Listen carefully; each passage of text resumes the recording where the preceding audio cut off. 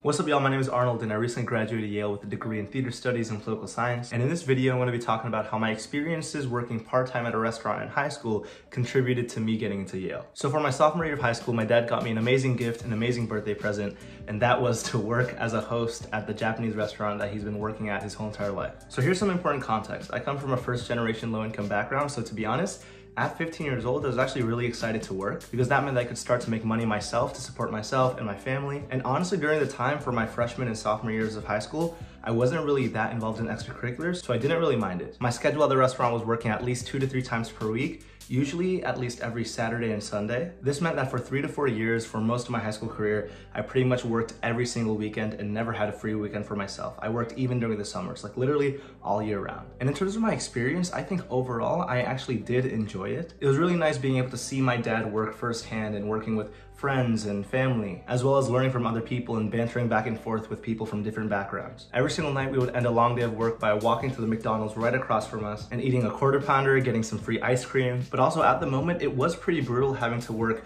every single Saturday and Sunday after a busy school week. Like I'd have to be out of the house by 3 p.m. and I wouldn't be back home until earliest 10 or 11 p.m. And I started off as a host, so my main job at first was simply greeting people and giving them menus and sitting them down. And then eventually I became a busboy and then a food runner and a food expediter, where basically I would read out orders in the back of the kitchen and make sure that all the orders would be served, coordinate everything that is being cooked. So I learned a lot of responsibility and it was definitely pretty physically exhausting, especially being back there with all the oils and all the heat. But in terms of how it contributed to Yale, one of my Common App essays actually was based on my experiences working at the Japanese restaurant. If you want to watch me read it and embarrass myself, click on this video over here. I read some of my Common App supplemental essays, but here are some excerpts. Breaking the fourth wall, 4:45 p.m. Feelings of uneasiness controlled my body as I snuck into my restaurant's bathroom.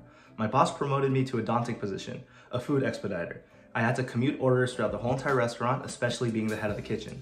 Trying to allow for some positive thinking, I exited the bathroom, opening up the door to 6 kids anxiously waiting in line for their turns.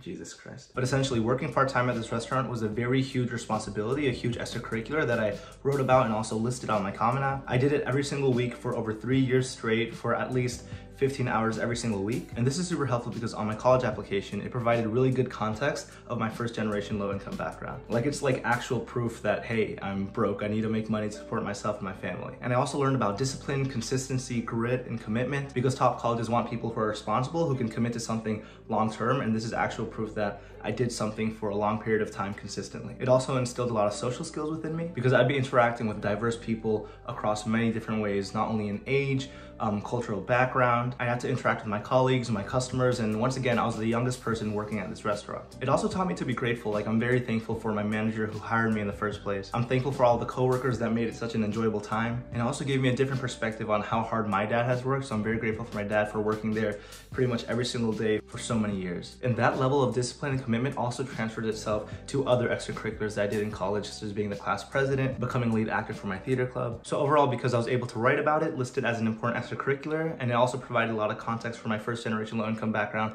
and taught me so many amazing skills that influenced all other aspects of my life. Working at this restaurant definitely contributed a lot in terms of getting into Yale. But yeah, that's pretty much it for this video. If you want more stuff like this, please let me know, and I'll see you in the next one.